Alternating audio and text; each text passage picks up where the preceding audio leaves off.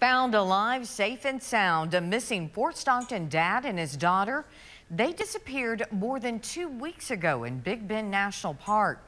Park officials say they were found in the state of Coahuila, Mexico. That state sits right on the border next to Big Bend National Park. Rachel Robinson joins us live from Fort Stockton with what we've learned about the case. Rachel. Good evening, Crystal. A big sigh of relief here in Fort Stockton now that daughter and father were found. I spoke to some agencies that were involved in finding them and where they found them exactly. Hector Flores Jr. and his daughter Luna from Fort Stockton had been missing for over 2 weeks after authorities found their car abandoned in Big Bend National Park. But yesterday, they were found in Mexico, nowhere near their car. In the back of our mind, we knew there was always a chance that they had maybe made it to Mexico, but it was quite a long ways to Mexico from where their vehicle was found.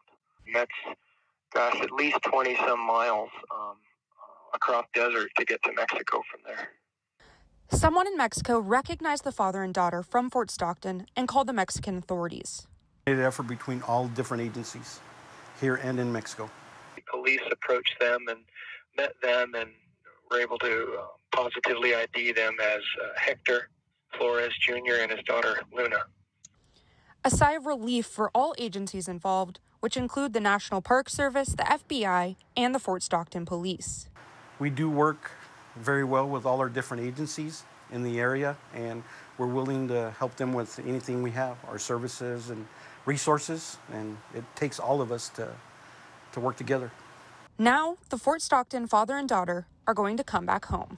They are coming back to the United States today, and as appropriate and as we can, we'll reunite them with their family.